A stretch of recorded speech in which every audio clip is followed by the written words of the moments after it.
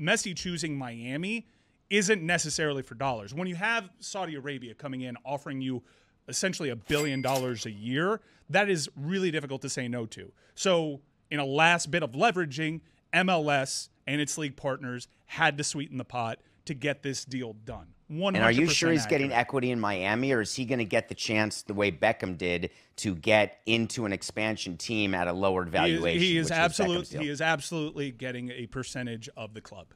He is 100% getting a percentage of the club. Will this be a launch pad for him to have additional opportunities? I've heard that. I haven't had that directly confirmed by my sources. I've heard that actually from MLS sources. I've heard from MLS sources that he had conversations additionally with a group that was trying to put together a club in Las Vegas. But make no mistake about it. This was Inter Miami's deal, wire to wire.